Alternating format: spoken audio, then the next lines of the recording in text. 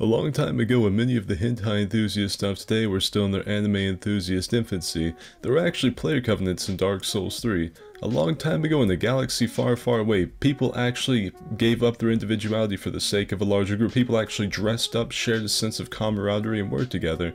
Now, for you players that have just jumped on the A train here recently, that might be hard to believe, because the game is a morally decrepit wasteland at the moment. Just a cesspit of toxicity and people trying to stab each other in the back. And personally, I love it. I really like the game that way. But once upon a time, people actually worked together. It's actually one thing I think Dark Souls 2 did better than Dark Souls 3 was the PvP player covenants, because it featured ones like my personal favorite, the Rat Covenant, because I'm a scumbag. But as hard as it may be to believe, people actually used to work together in this game.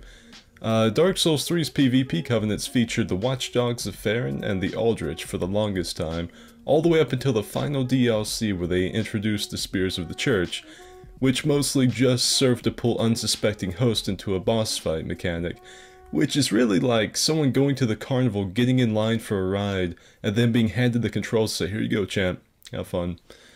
So what people did to counter this was they actually made their own covenants, PvP player covenants. People that came together under one purpose to get something done. And I thought it'd be a fun idea to go down memory lane and talk about these a little bit for some of the newer players that may have missed them, so let's do it. So the first group of Fedora tippers I want to talk about here today are the Bloodshades. You can't talk about PvP covenants without talking about the Bloodshades. They were by far and away the most prolific and widespread of all the player covenants I'm going to talk about here today, and not without good reason. The Bloodshades were a player covenant formed by Peeve Peverson with the goal of countering the gankers in Gank City by using the bleed effect. For all of you youngsters that don't know, the bleed effect in Dark Souls 3 used to be a lot stronger than it is today. It used to be that you could punch a host for maybe a few seconds and then just watch that bleed proc pop their cherry, and it was just chef's kiss. Such a really strong status effect that got nerfed into the ground years later.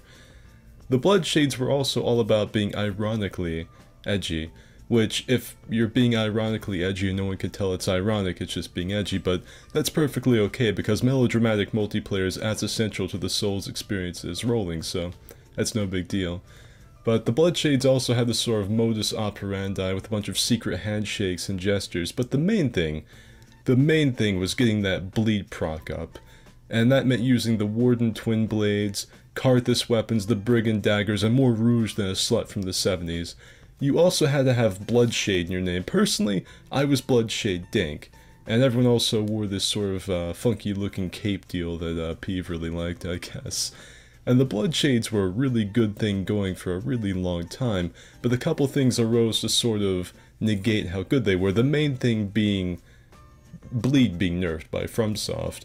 On top of that, just sort of fatigue from doing the same thing in the same place all the time, reducing their numbers, and the rise of other player covenants that were made specifically to counter them. The Bloodshades' mission statement was really just to cut down the number of gank squads running around Gank City, and if you'd like to see just about how effective they are, go to Gank City today and tell me how many squads you see versus how many Bloodshade players you see. But one thing did arise from the fall of the Bloodshades, and that was the rise of a new subgenre of player covenant, the Frostshades. That's right, whether you were just too much of a hipster to go with the Bloodshade name, you preferred Frost over Bleed, or maybe you joined the game after using Bleed over Frost was negligible, the Frostshades might have been for you. This shit twister of a covenant was almost identical to the Bloodshades, except they were less unified, less widespread, and less effective.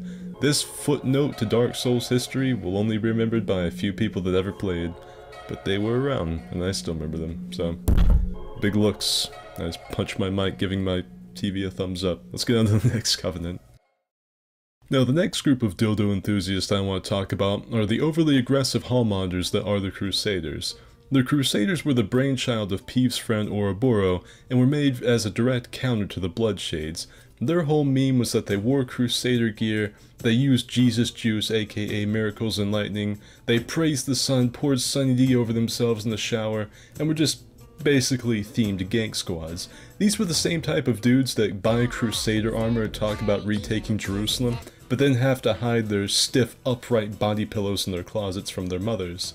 But yeah, that's basically the Covenant. They were just a counter to the Bloodshades, and it was really fun watching them all have giant nerd battles in the center of Gank City. I kind of miss it in a way, but yeah, that's the Crusaders. Keeping with the theme of pretending that your ancestors weren't Neolithic farmers that got their booties plundered by the Vikings are the Grove Crusaders. The Grove Crusaders were started by young Maestro, and their whole theme was invading in the dank blood armor set in Archdragon Peak. The tragedy is that these guys were typically the cooler invaders you would find, but they were so few and far in between because it's so hard to get more than one person in Invasion Archdragon Peak. And on top of that, it's just a really niche little Covenant to know about, so... the tragedy, the lament of the coolest player Covenant, probably. Now, the next couple groups of toe suckers, I'm just gonna kind of all bundle up together because there's really not a whole lot to talk about, and I really don't have footage from a lot of these because they're either so old that I can't find any videos of them actually in action, or there just never were any videos and they only really existed on Reddit threads and in-game. The first one I want to talk about, it's not really a player Covenant, but they've become so widespread I feel like they should be. I'm just going to call them the Trolls. I always call them the Fighter PLs. And it's the dudes that run up to you in the Thrall Hood after watching a fighter video with a cestus and a broadsword, swing 3 times, throw 3 parries, and then they spontaneously die of heat death or something. These guys will never get a kill, but something will always kill them without fail. It's really impressive. The next dudes up I want to talk about are the Firekeeper cosplayers, the ones that will not attack you but just follow you around the entire time, waiting to give you the Dark Wraith kiss. Another little niche player Covenant are the guys that dress up with the pig fashion, the pig shield, and their only objective is to die right in front of the host. I don't know what causes the kamikaze syndrome to trigger in them when they play this game, but they do exist. Another one I want to talk about is the Ladder Covenant. The dudes that use the Ring of Fap glitch on the ladders in Gank City and kick people down them. I think this was started by Revion. Revion? I don't know how to say his name.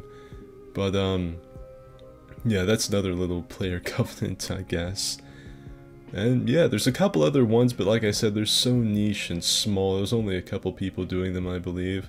That's all the major and minor ones that I can remember from back in my heyday of playing this game. I hope all of you have enjoyed this walk down memory lane with me. So, yeah, that's it for this one. See ya.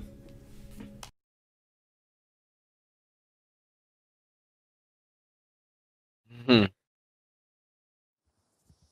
about to jump on your horse, Clem.